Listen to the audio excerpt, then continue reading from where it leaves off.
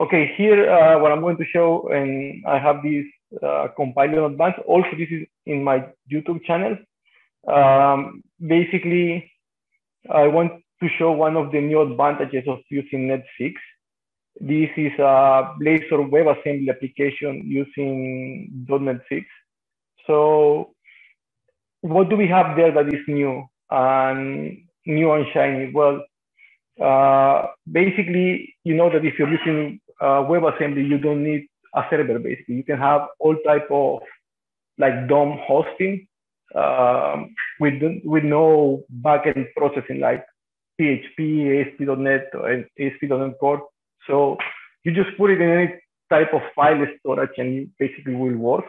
So this is a WebAssembly application again. So, well, let me show you first the project and where the magic lies here. So the project is targeting Net 6.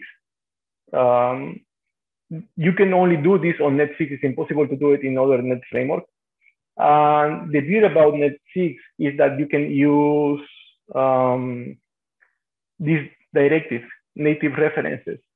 So it means that you can basically include any DLL that is compiled for WebAssembly.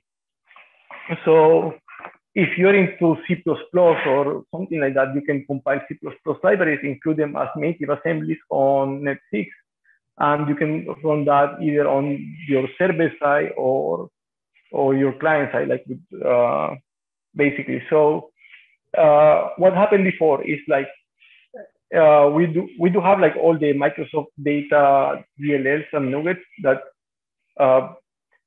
basically you can have those references that SQLite come in one of those in Microsoft Data SQLite.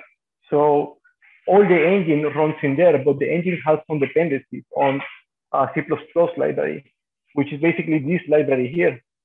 So I will not show the complete example because you need to compile C++ in that sense.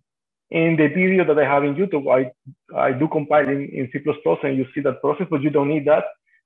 Basically, if you want to run this example, you can download it from GitHub. I will post the link there. So, okay, the magic here is like being able to include native references, right? So let's go to the code. If you see, we don't have a startup class. Why? Because this is Net 6. So the pattern of the solution or the project is different, which it kind of sucks for me because it took me time to learn the other one. So now we have to move to this more simplified version. If you see, there is no even namespaces here. We just start writing code and that's it. So this is how you will usually use XPO on Net Core, like using the builder pattern. And that will work for most of the cases. But in this case, since I'm going to show like database running on the browser, actually, that's why I commented out. But I leave it like in here because this is how I started, and this is like the recommended way, unless you know what you're doing, so you can like do more advanced scenarios. So in my case, I move all this code and I did it by hand in the page. So let me show you the index.array. So this is just a really simple UI. It will be like an input with a button to save and a button to download the database, and that's it. And if you see the code behind, here I have some special things. One is the local storage from Blazor. If you don't know them, go and check them. They have amazing functionality for Blazor. So why we use that is even if you can use SQLite database inside of the browser, that's in memory. So there is no way to save it. You have it there, it's in your RAM, but once you destroy the process or you close the task, then that's gone.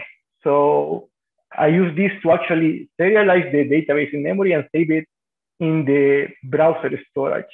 So that's one of the magic things here. And since I'm not using the pattern that I showed you before in the program, that is using the extensions from XPO to inject the unit of work, I'm doing that myself. then I'm not using this injected unit of work. Before, you see, I have it there, but I was injecting it and not anymore. So the code that I'm basically running now is the init XPO. And again, I put this for the people who download the source.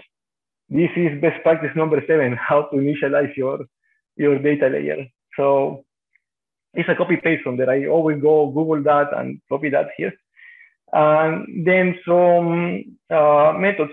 So let me show you what I do here. Is like when the index page is initialized, basically I go to the local storage of the browser and I see if the bytes arrays from the database are there. If it's null, it means it's the first time. So I get one that I embed here on the resources. I just did this. This will show just like an only byte array if I double click it. But I just did this just to do an example. If you want to provide initial data, imagine that this is an invoicing system or a point of sale. Maybe you want to have some configuration already there. So that's why I did it this way. I can just do the update in memory of the schema and it will work also. But that's the way I'm doing here to provide initial data. Then I query all the users that I have already in that database. I put it in this is a list. That's basically the initialized process. Let me run this. It will take some time because WebAssembly takes some time to compile. Also, if you're using native reference, it takes a little bit longer. But let's run this and see how it goes.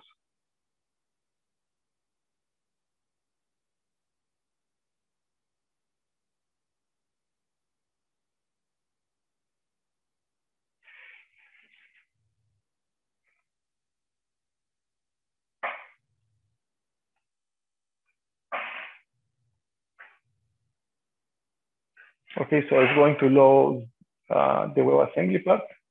It takes some time because it needs to be everything needs to be rendered on the client side. Okay, so this is people from our office and my brother that is not in our office, but I always include him on the example.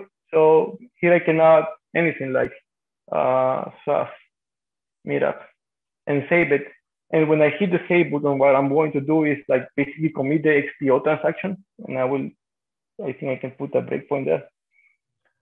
Save. So see is I create a new user, I pass the value that I get from the UI, I commit, I add it to the list so it shows below in the list of users. And if I want to save it to well, here is commented out, we have this method, save to local storage. And if you see, what I do is, since you're using WebAssembly in this case, you have a file system in memory. So I only use file read all bytes as if the file actually exists, but it doesn't exist, it's only memory. And then I read all the bytes from the DB file. We created that here. See, this is you cannot put a path because there is no actually a file system there. You just write the file name. So you do that, you get the bytes from the file, and then you just save it in the local storage from the browser. This will not work good for really big applications. If you have like 10 gigabytes, you don't have to load a 10 gigabyte database in the browser. But if you have something like settings or stuff like that, it can be useful. And also it can be useful in the case that you want to do really complex queries on the client side. You can download the information from an API, save it in the database, and then do complex queries, joins and everything, and it will be blazing fast because everything will be client side. So, and then basically, well, after saving it to the local storage, then when we start again, we get it from the local storage if it exists. So let me show you this here. So I will say it's here. And if I download the database at this moment, okay, so it's DB3 in downloads, I guess. Yeah, so I think I have the browser. Oh, I think I'm using this one.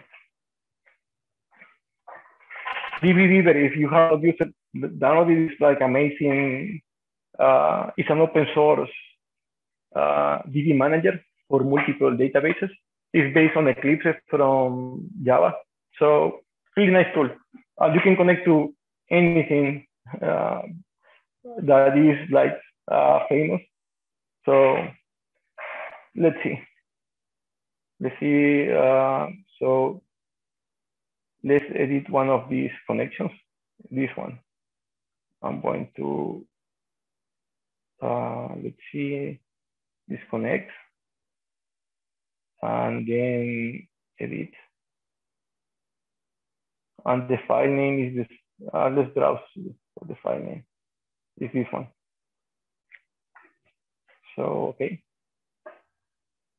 let's connect. Let's check the tables, and I hope that the demo effect is not trying to get me today. See, this is the record. So that's what's created in the database in memory. Then we save it as a file and download it. So that's also something that is really, really useful. Since this is a Blazor WebAssembly application, it can be a progressive app. You can just run it in the, do this. No, I don't have the icon here. I have the icon in Chrome. So let's open Chrome. This is me. And just run this here. And basically, let's wait for this to load. You can install this as a desktop application because it's a progressive web app. So I think I have the icon on the desktop, but I'm not showing the desktop icons on my side. Let's see. How's that? Yep. Have you heard that progressive web app? Have you heard that? Okay. Have you heard that progressive web apps are going away? That Firefox are going to discontinue? You just killed me. You know, like a few weeks ago, I made this like 6 weeks ago, and I kind of love it. I was trying to see like how can I use it for my own purposes, like you know, like those projects that you do for your family, for your cousin that they need something. And this layout seems super cool for me. And I was thinking, even like this, you cannot use Xamarin sometimes if you want. But well, I'm devastated already. So well, anyway, this one is the one running on my computer. See, the values on the database are different. The install icon doesn't show in here because it's already installed in my computer. But that's the beauty of a WebAssembly app, that you can have it as a progressive web app, and you can use it as a desktop application, or in a mobile, you can use it as a mobile application. So it gives you all the advantages of using mobile, using desktop without having to write a desktop application. You get away with a single UI, which is Blazor WebAssembly, where you can draw basically anything. That's the beauty of Blazor for me, that if you want to do a pizza chart, find a pizza picture and make a chart, and that's it. You can draw anything there. So, well, that's everything for this demo. I will copy the link on the chat so you can download it and play with it on your side. The only requirement is that you need to have Visual Studio 2022 and Netflix. And beside that, you don't need to do anything. So back to you, Javier.